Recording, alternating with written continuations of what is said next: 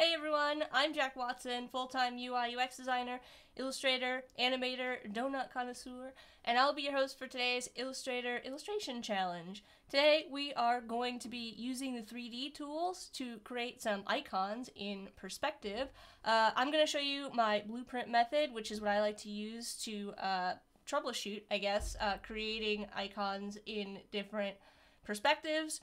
You can find links in the description below this video to other challenges, our Creative Cloud communities on Discord, as well as a link to download your free resources to create along with us, including the file that we're going to look at today.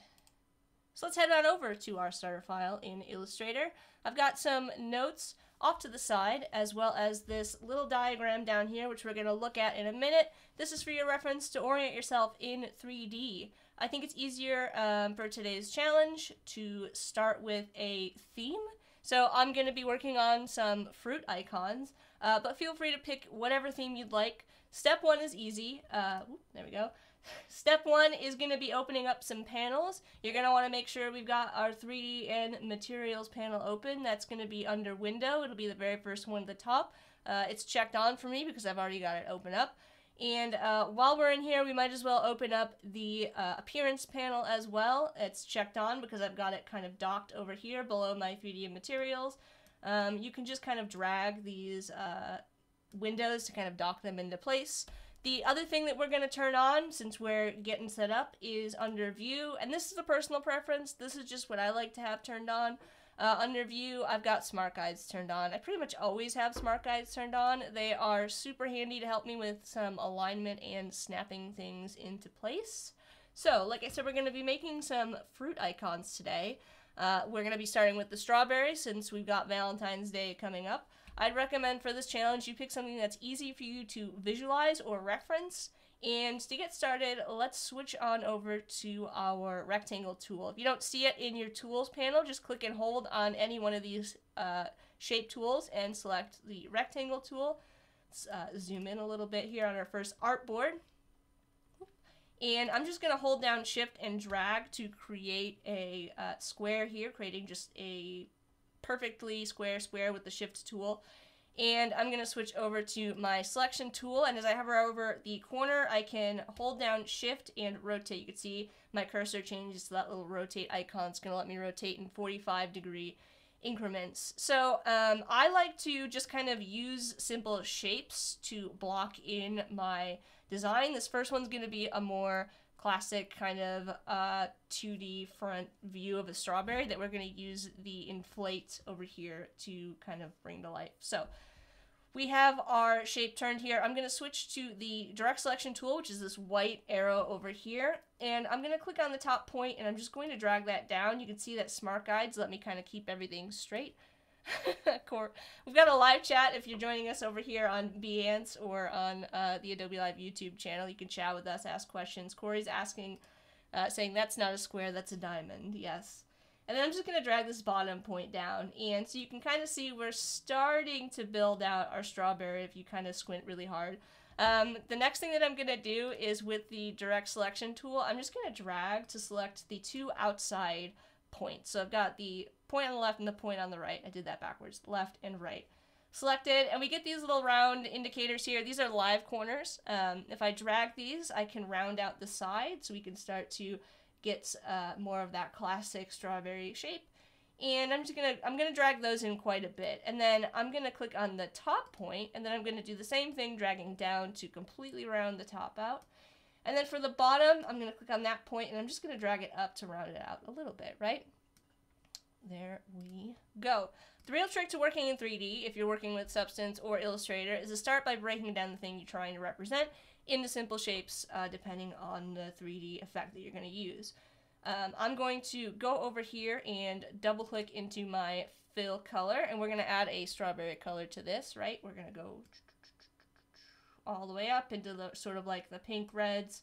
I'm going to bring it over a little bit, just like that. Something like that looks good. And I don't want a stroke on this, so I'm going to click to bring the stroke forward. You could either do that over here in the toolbar or in the color window. And then down here in the swatches panel, I'm just going to hit this first one, none, to remove my stroke color. Alright, so I am going to show you a little trick here, and it's going to pay off big time in the end later.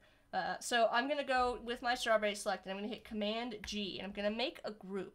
And I'm actually going to apply all of my 3D effects to the group. When you apply an effect to a group, it applies it to everything that's inside of that group. So if we add new things into that group later, it's going to have the exact same lighting, the exact same settings that we applied to our initial object here. So that's where we're going to apply it to a group. So we've got our strawberry.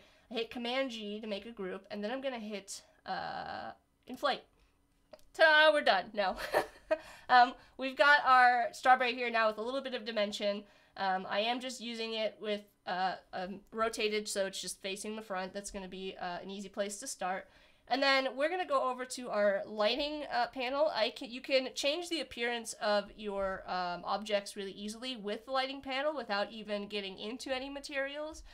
So let's kind of break down what each of these sections is doing. Up at the top here, you can think of this whole top area as being like a spotlight. We're lighting our object with like a spotlight.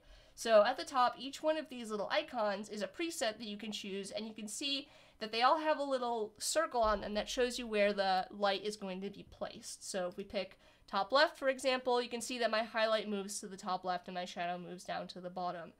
If we turn on our shadow, it's actually a little bit easier to see what's going on. So I'm going to go down here and I'm going to enable shadows, and it's going to add a long shadow down here, cast shadow. If we scroll back up to our options, increasing the intensity is the first option. That's going to let us change how bright or dark our, or how strong our light is, how light or dark our shadows are. So we can kind of bring that up if we want it to be a little bit brighter. I did skip over one option that I really want to call out because it's really, really important. If we double click into our color at the top here, you can actually change the color of your light, which I find to be it really changes the whole look and feel of everything. So it can alter like the temperature of the light, right? It gives your object either a warmer or a cooler feel depending on what you pick. So I really want to amp up the like reds in my strawberry. So I'm going to go and I'm going to just choose a warm light to add to this. So my spotlight on my object is going to have a little bit of a warmer tone. You don't want to go crazy with this. If you go really saturated, it will make it like really intense. I'm just going to bring it, you can see, very subtle into the warmer tones. And that's just going to overall give my strawberry a little bit of warmth.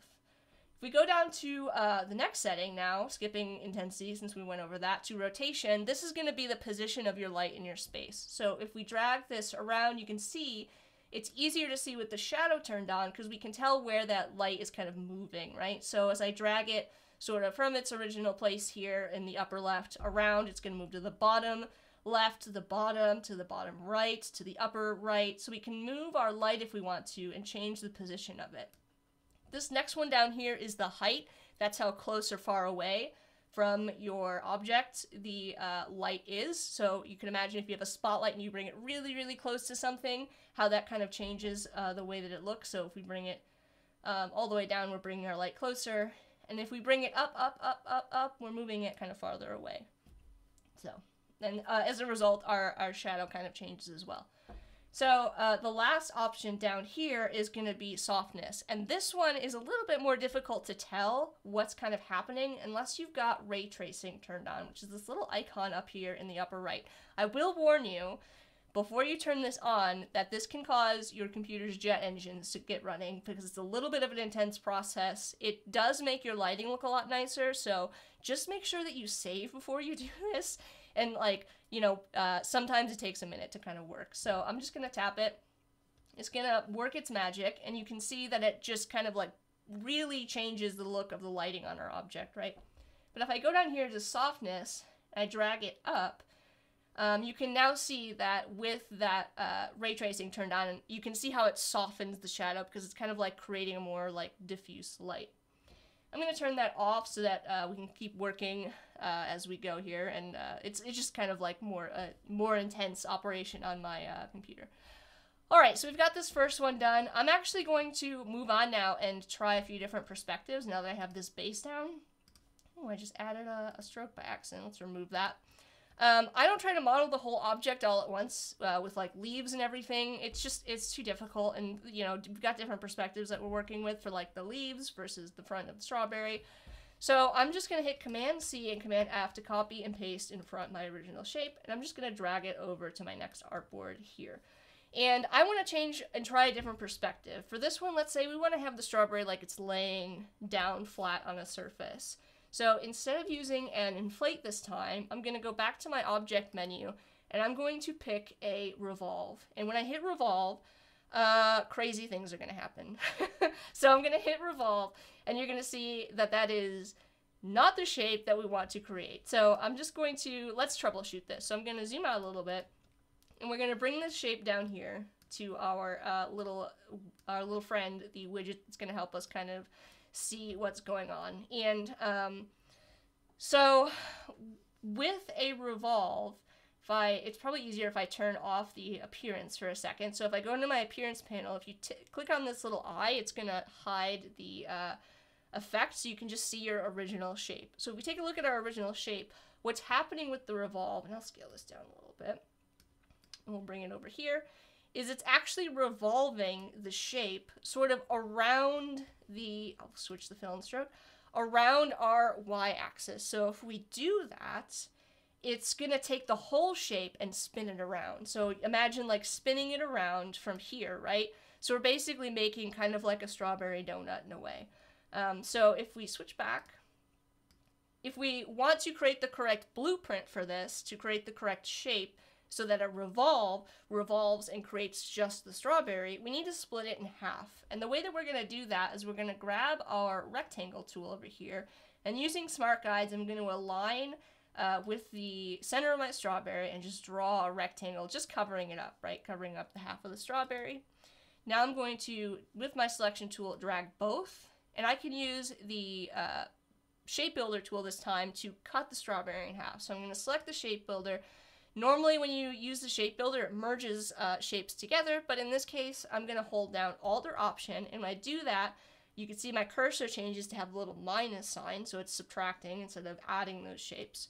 And when I drag across both of them, it's just going to remove that half based on the, if I just hit Command Z, based on where that line is of my rectangle. So I'm just going to drag and remove, and now we've got half a strawberry. Now, when we select our strawberry shape again and go back to our appearance panel and turn that back on, you can see that now our revolve is creating the correct strawberry shape. And let's say we want to have this sort of laying down. I can scroll on down, and in our object tab here, we've got some preset options.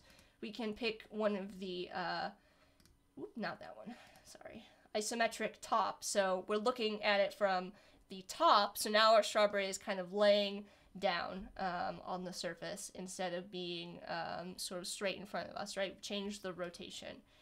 So I'm going to zoom back out. I'm going to drag my strawberry onto that artboard. I can scale it up just by grabbing the corner and holding Shift, and we can scale it back up to kind of like the size of our other one. Alrighty. And then let's make one more kind of base strawberry shape. So I'm going to go back over and select my original strawberry. Command C and Command F will copy and paste in front. And I'm going to slide it on over to this artboard. So now we've got our strawberry over here. And the last option that I want to kind of experiment with is we're going to go back up to the top of our Objects tab, and we're going to try an Extrude. So I'm going to hit Extrude, and like I said, because we're from the front with our original, it's not really going to look like anything is happening yet. But if we kind of take our tool here, this little rotation widget, you can see that as I hover over it, I'm going to get different options. I can rotate along the X, or I can rotate along the Y, kind of referencing again our little widget down here to show you what's happening when we do that. So let's say we want to have our strawberry laying, like standing on end. So in that case, we're going to have our original shape here, and we're going to choose like a left or a right position. Let's go with isometric right. So that's going to give us something that's kind of like takes our original shape and turns it so that when we extrude, using the depth here, it's going to extrude from the Z-axis every single time we use an extrude. So if we take a look over here, the Z-axis is coming towards us. So as we extrude along that depth along the Z-axis, depending on our rotation, is going to change the way that that extrude appears. So isometric right, it's going to appear that it's extruding from like, the shape is like side to side, versus if we look at top, when we do that, it's going to kind of be laying flat because of the rotation, and it's going to extrude along the Z, which happens to be moving the shape kind of like out, up and down. I hope that that makes sense.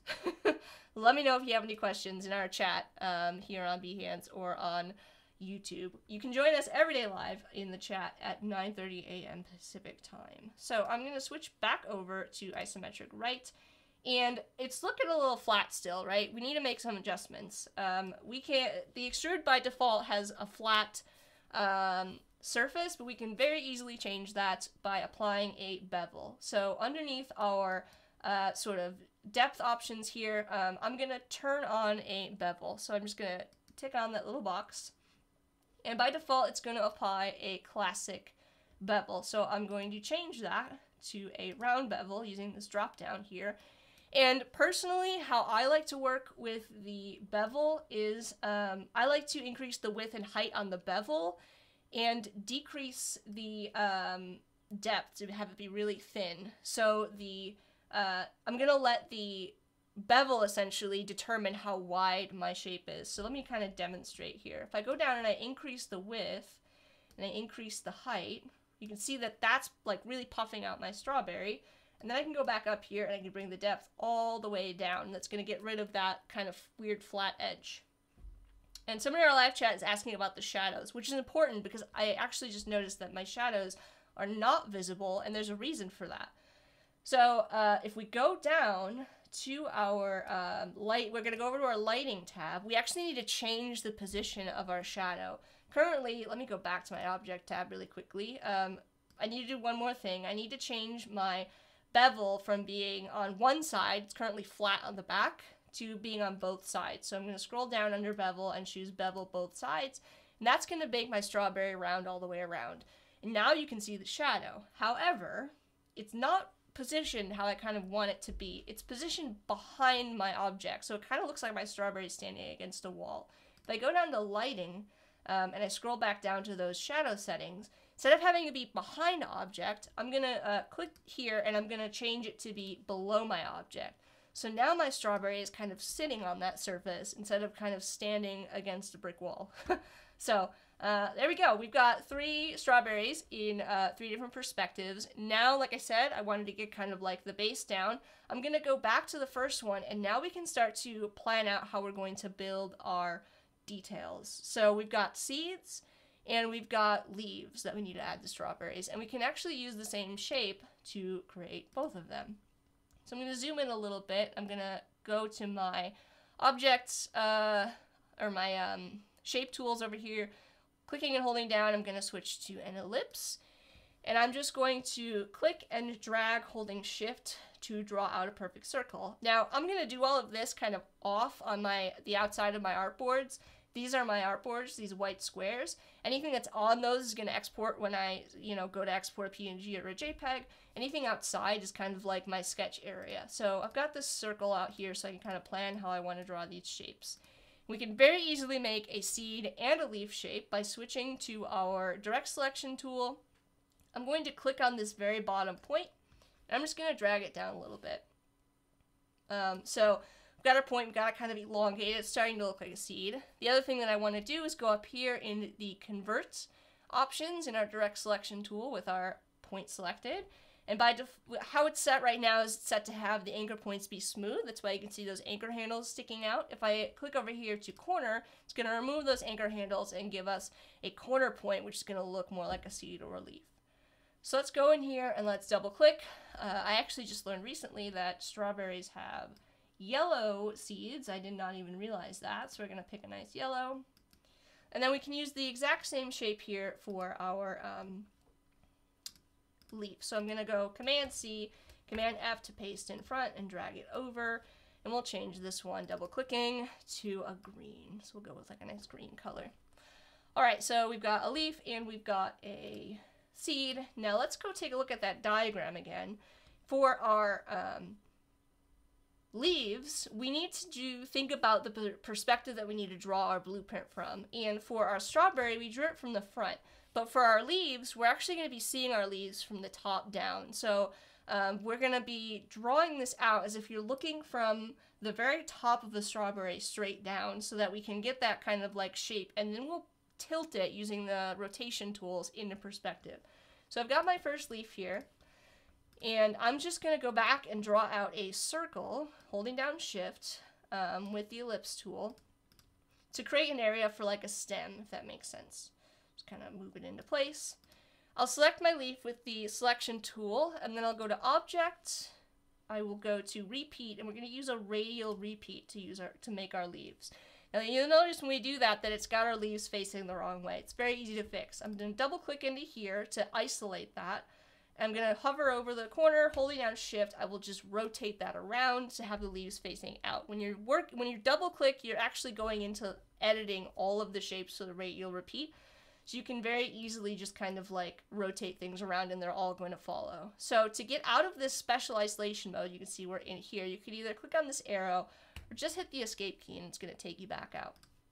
All right, so I'm going to drag my leaves up so that they're kind of over the center of my stem here. And the last thing that we're going to do, you can do a lot of things with a repeat, but I'm just going to drag this little arrow slider and I'm going to bring it down to decrease the number of leaves. You can drag it up if you wanted more, but we're going to go down. So here's where that group thing is going to come in handy that I was talking about earlier. I'm going to drag out my layers panel, and if you can find this under Window and Layers, but we're going to take our original strawberry group and I'm going to use Command C and Command F to copy and paste in front. In my Layers panel, if this is closed, you can click on these little arrows to open things. So I'm going to open up my group by clicking that arrow, and you can see in here that inside of our group, our strawberry does not have the 3D effect applied. It's applied to the group.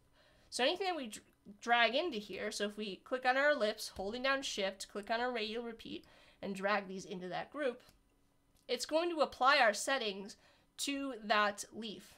We don't actually need this strawberry anymore, so I'm just going to hit Delete.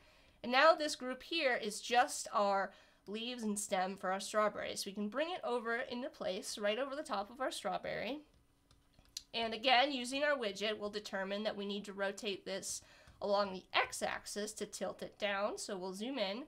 And you have two options here. Under our object menu, you can either rotate it using the X here, or if you hover over, you can see that you can rotate along that middle. It'll actually tell you that you're rotating along the X there. The last thing that I really like to do while we're kind of in here is I like to use the perspective a little bit. So as I pull the perspective up, you're going to see it's going to make those leaves in the back kind of smaller, as if they're going back in space, and bring the leaves into the front with a little bit more depth, like they are coming towards us. If you want to, you can go up here now with our bring our depth to like flatten them a little bit and bring our volume down a little bit since they're a little bit large.